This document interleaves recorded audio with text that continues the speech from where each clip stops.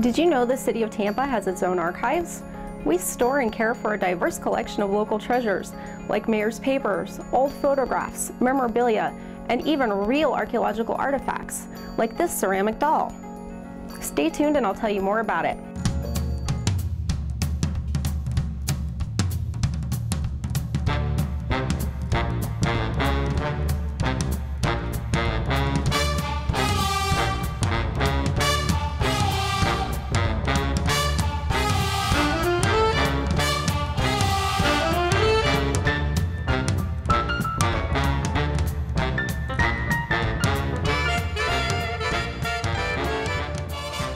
Welcome back. I'm Jennifer Dietz, Archives and Records Manager at the City of Tampa.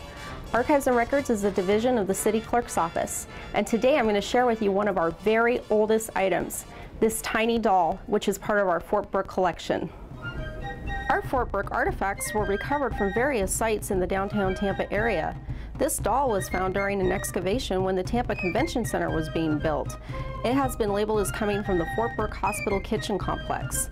Along with the other artifacts that were found, it helps us get a better picture of what life was like in this area back during the first half of the 19th century. Established on January 18, 1824, Fort Brooke was named after its first commander, George Mercer Brooke.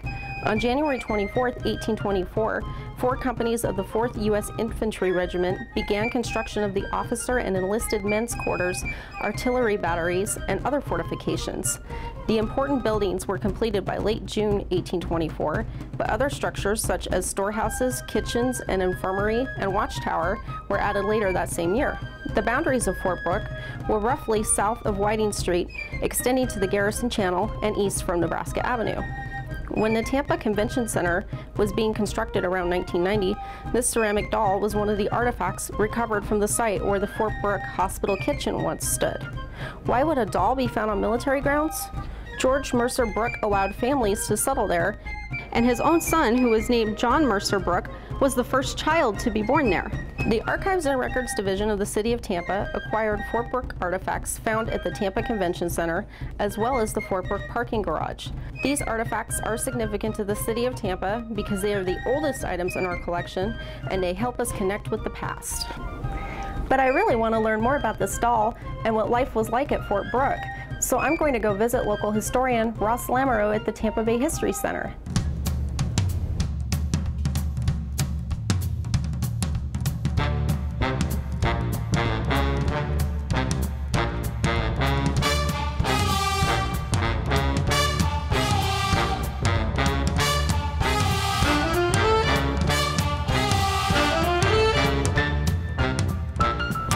We are at the Tampa Bay History Center, home to more than 60,000 artifacts.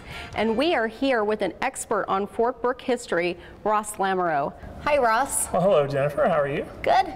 So we found this doll in our archive, and we know a few things about it already. We know that it was found during the excavation of the Tampa Convention Center. We know that it's part of our Fort Brooke collection, but we would love to find out more. What can you tell us? Well, I can tell you that that is one creepy looking doll, but we're judging that based on our kind of modern sensibilities about dolls. We know that at Fort Brooke, the life of families happened there. The officers brought their wives, they had children, and we know this is a perfect example of a early to mid 19th century China doll. They were called China dolls for 2 reasons. One, made out of porcelain, but also a lot of them were imported from China before and later on. But this one is missing quite a few things. You have just the torso, and I can tell you that it had little pivot points for arms, legs. A lot of times they had a thread-like hair attached to them, and they were always clothed and dressed. Sometimes they came in very ornate fabrics. These dolls replicated the life of the people that had them. So if you're upper class, you're probably going to have upper class clothing with that. And this is obviously a middle to upper class doll based on the intricacies, the fine work in the face and on the china. The lower class children tended to have homemade dolls out of scrap cloth, or even in some of the more rural areas, corn husk dolls were also common. So this shows the class of the family of the people. And one of the first questions I had about the doll from our staff is, why would there be dolls on a military base? Because we typically don't think about about that. But I know times were different then, so. They really were. You're talking about a time that Florida is a very frontier area. It had just been taken over from Spain. The Army occupies this fort, but also back then officers were given a lot of options to bring families with them. Not so much for the enlisted men, the sergeants and the privates, but the officers did. And we know for a fact that Fort Brooke had several families here from the very beginning all the way through to the end. And that's great. And Fort Brooke has such a history. Can you tell us some more about the Colonel Brooke, who it's named after? Oh, George Mercer Brooke was a colonel in the 4th Infantry Regiment. He was tasked from the War Department to find a place in the Tampa Bay area for a fort. So along with Colonel James Gadsden in 1823, they came by ship and they scouted out a couple locations. They landed at the tip of where now MacDill Air Force Base is. That is today called Gadsden Point, after the Colonel James Gadsden. They went along further, along what we call Bayshore Boulevard today, and they came to the mouth of the Hillsborough River. Today, the convention center sits there. They felt that that was naturally a good location to build a fort. They thought at the time the Hillsborough River went a little farther inland and was wider. But it was a good place that they could see most of Tampa Bay. They felt this would be a good location eventually for a town. And so they basically took that over for the federal government to use as a military installation. That was again in 1823. They came back in 1824 with 4 companies of soldiers from the 4th Infantry and began the construction of the fort, which was originally called Cantonment Brooke. A cantonment is a camp or temporary fort. And so they built basically a wooden picket fence, a stockade fence around, and a blockhouse or 2. As it continued to roll along, eventually you get outbuildings, and Fort Brooke became a very sprawling complex with several dozen buildings throughout the years in various inceptions. But the very beginning history of it, it was a very rural fort, very wild territory, and very little inhabitants in the area. And that's a good point that you mentioned about the buildings, because the one piece of information I do have about this doll is that it came from the Fort Brooke Hospital kitchen complex. Absolutely. Would that make sense with the kids being there? That would make total sense, because back then kitchens were not a fixture within a building. Okay. They were cooking with fire, using fireplaces, so they were generally outbuildings. Women were involved heavily in cooking and laundry and different operations like that, so women and their children, who would often accompany them and help them out, that would be a perfect place to find anything to do with children. So what did Colonel Brooke find when he came here? Well, when he came here, surprisingly, the area was cleared out. It looked like someone was here. There was some dwellings that appeared there, and some animals, and somebody even brought in citrus plants, orange and grapefruit trees. Well, it turns out that Mr. Hackley had been given this land deeded through Spain when it was still a Spanish territory prior to 1821. Well, the needs of the federal government superseded any of individuals, and that land grant wasn't valid after a certain time, once Florida was given over as a territory to the United States. So basically, once Cantonment Brooke and then Fort Brooke was built, any dwellings or any, in this case, animals, he had cattle and some other small animals, and the trees, all of that was taken by the federal government. Of course, Mr. Hackley wasn't very happy about that, but the War Department needs came over. It was involved in litigation for a while, but in the end, Fort Brooke remained in federal hands, and Hackley was out his dwellings and animals and land. So when was Fort Brooke most active? I would have to say that in the 1830s and 40s was probably its most prominent time, because this was during the Florida War, or as what we know now as the Second Seminole War, from 1836 to 1842. This became the headquarters for the Army of the South, or Department of the South.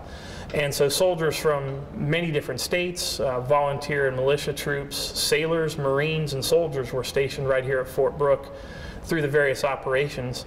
Also, Fort Brooke was a location where Seminoles were brought in prior to being sent out west to Arkansas and Oklahoma. This became a collection point where they would ship out from here in Egmont Key. So that period from 1836 to 42 was probably the busiest time, with the most soldiers, the most construction, the most building going on, and that was a very active time, not just our local history, but in national history. That was kind of the Vietnam of the 1800s, so to speak. Whatever happened to Fort Brooke? Well, Fort Brooke continued to be an Army post through the 1830s, 40s, 50s, 60s. Post-Civil War, It kind of went into disrepair, disuse, but they would always have a caretaker or a few soldiers take over. Eventually, by the late 1870s, the federal government realized that we don't need a fort here in this location. The town of Tampa had grown to encompass the area. And so in 1883, the last roll call of soldiers was called, and by 1884, it was ceded back to the city of Tampa. That's really interesting, and I know you've done a lot of research on the Civil War, and can you tell us about what Fort Brooke was like during the Civil War? Well, during the Civil War from 1861 to 65, it was a Confederate fort. As soon as Florida seceded, and it was one of the first states to become a southern state in the Confederacy, Florida militia troops took over the fort. There were only a handful of soldiers here as caretakers, so there wasn't a big armed action. And it was held by various groups of the Florida militia. You also had what was called the Florida Special Cavalry, or is what's today called the Cow Cavalry, which were volunteer troops who helped round up cattle and bring those up through to Georgia for the Confederacy. You had two particular circumstances that happened in and around the fort. In 1863, there were federal sailors who marched from basically where Ballast Point is today around the town and sunk some blockade runners in the river. On their way back, they were met by troops from Fort Brooke at Ballast Point, and a small skirmish, which we today call the Battle of Ballast Point, occurred. That was in 1863. And in 1864, the fort was actually captured and held for 2 days. What makes this interesting is the troops that came in to capture them were African American soldiers, what were then called the U.S. colored troops. They came in with help also from some other white soldiers from another regiment. Took over the fort, which only again had maybe a company of soldiers, 40 or 50 men. Those troops ran upon hearing that hundreds of troops were coming into town. Took over the fort, only held it for 2 days because part of the plan was just to it was a power play to show, hey, we're Union, we can come in here anytime we want. There wasn't a really pitched battle, but that again is part of the record of that fort, that it changed hands. One of the more interesting things that occurred during that time, however, on their way out, the soldiers were ordered to ditch the cannons from the fort into the river so they couldn't be used.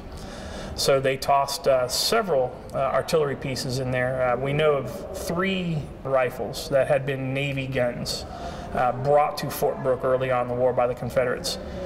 Those were dumped in the river, and today those are the only 2 of those guns are the only pieces left of Fort Brooke that are still around. They have been at what is today the University of Tampa in their gardens. But at the time of the Tampa Bay Hotel in the 1890s, Henry Plant had those fished out of the river and placed in his Spanish Fort Garden, or Spanish Fort Park that was built. Those are there today with historical markers, so we know a little bit about them. That's incredible. And I know we have some Fort Brooke artifacts in our collection, and you do as well, and you also have some that we loaned to you over here. And can you tell us a little bit about the different artifacts you have in your collection? I can. We have a lot of artifacts that you would think military-oriented, buttons, hardware, buckles, things like that. But I think our most interesting pieces are like this doll, something that are more civilian in nature. We have from the city, for instance, a toy iron. We have other pieces of dolls. What I think are very interesting are different beads that we believe were native trade beads. And you can tell age and things by the different materials, the different shapes. And archaeology is never an exact science, but if you know a little bit about the sociology around it, just like this doll, even though you have a piece, you can fill in a story with those. And that's why I love finding these non-military objects on a military installation, because it showed there was more to life than just the common everyday soldiering. Yes, and I think that's the most fascinating thing too. And you're working on a book actually on Fort Brooke, I heard, right? I have been for a very long time. I need to get unlazy and get back on that. But for several years I've been doing a lot of research. I've been compiling reports from the National Archives and taking my experience through living history and understanding what life is like in the mid-19th century, and hopefully have that here around sometime next year. That's great. Well, thank you so much, Ross. I really learned a lot today, and I appreciate you taking the time to talk with me. Absolutely, my pleasure. This is a passion of mine, this local history, but particularly Fort Brooke. And I just have one last stop before I can return this doll to our collection.